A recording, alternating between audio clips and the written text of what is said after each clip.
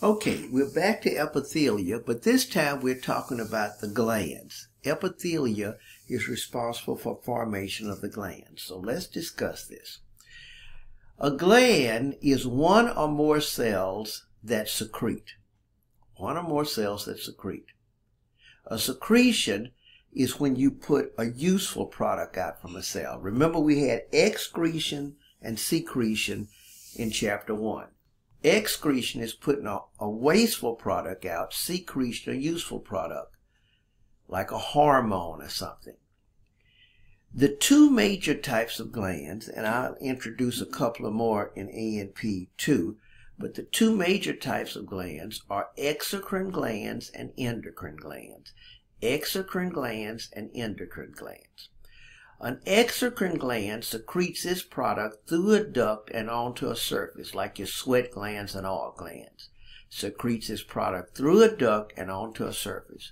An endocrine gland doesn't have a duct.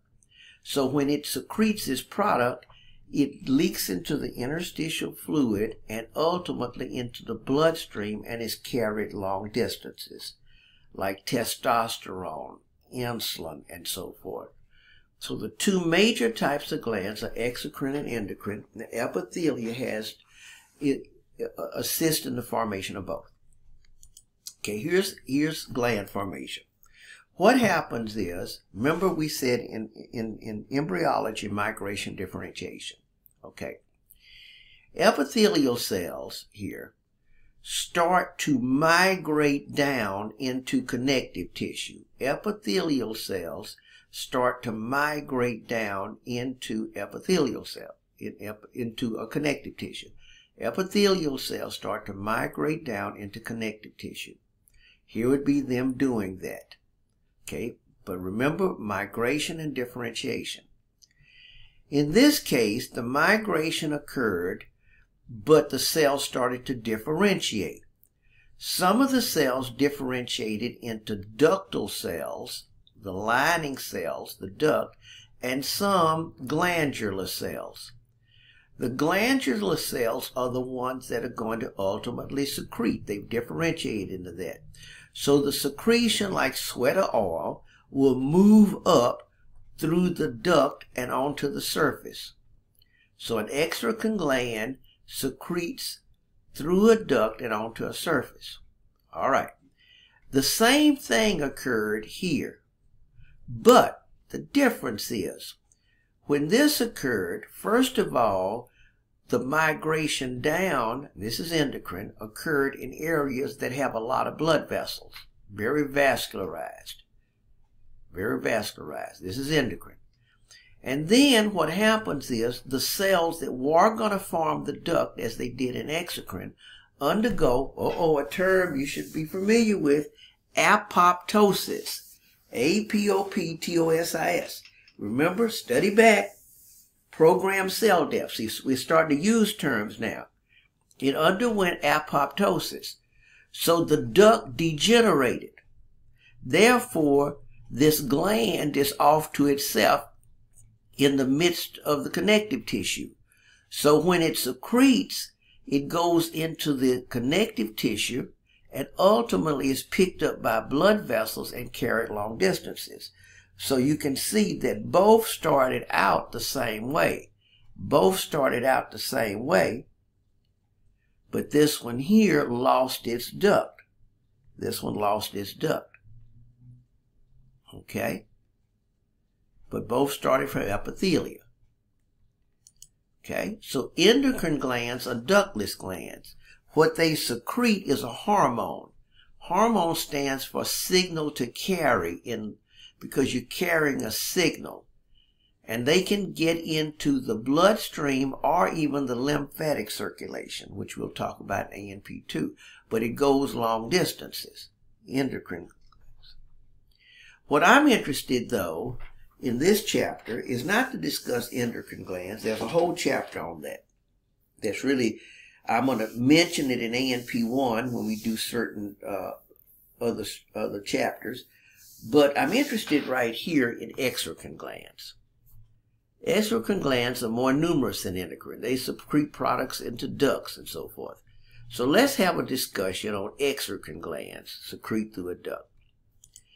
How to classify an exocrine gland. So that's where we're now. Number one, is the exocrine gland unicellular or multicellular? Which means, is it one cell secreting or is it several cells secreting forming the gland? Okay, so we're going to go, we'll do that and come back to this list here. Is the exocrine gland unicellular or multicellular? The only unicellular exocrine gland in the body is something called a goblet cells. Goblet cells are glandular, simple columnar epithelial cells, which sole function is to secrete mucin. Now, here comes something I want you to know. All of you have heard of mucus, but cells do not secrete mucus. They secrete a glycoprotein known as mucin. A glycoprotein, your chemistry section, is a carb molecule hooked to a protein. And when the mucin is secreted, when it goes to the top, the epithelia, on the surface, it mixes with water. When mucin mixes with water, it forms mucus. When mucin mixes with water, it forms mucus. The more water, the less sticky, the less viscous. So the amount of water determines the viscosity. But again, goblet cells secrete mucin, which can form mucus after it mixes with water. That is the only unicellular gland we have in the body. Here's an example of that. This particular cell would make its substance down here and then package it in vesicles. Now, go back to your cell chapter. Since you're going to package, and this is a glycoprotein going to be used outside the cell, remember it would be made on a fixed ribosome. See, it's where everything comes back. Then you'd have the rough ER. Then you'd have to have a Golgi. Remember, everything made on a fixed ribosome, which would be on the rough ER, will ultimately go through the Golgi to be packaged for secretion. See, this is where it comes back. Okay. However, most of our exocrine glands are multicellular glands. Okay. So now we are doing a description and a classification of multicellular exocrine glands. Okay. The first thing we're going to say when we classify a multicellular type is to look at the duct, examine the duct. The key is, does the duct branch or is it one duct straight to the gland? Does it branch and go into several glands, several branches, or is it just one? Okay. If it's just one duct and it doesn't branch, it's called a simple duct.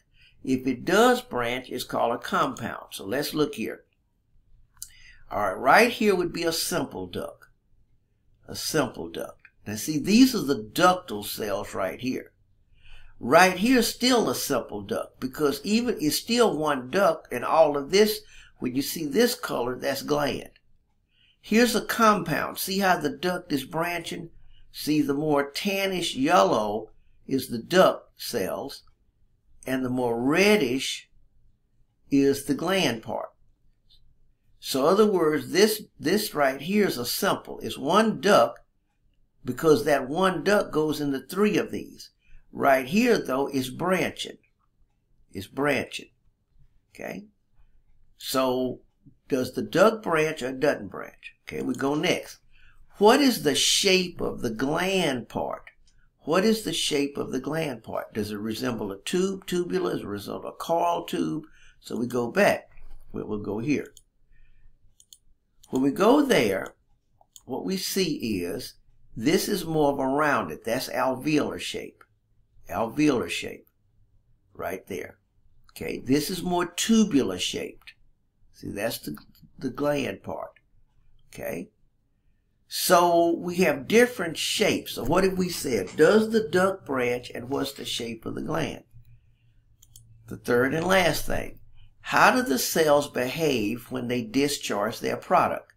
How do the cells behave when they discharge their product? Does the cell, we'll start here, does the cell merely use excitosis to discharge the product and not destroy any of the cell?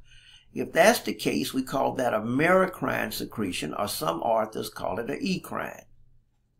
Merocrine or ecrine. Let's go here. Merocrine.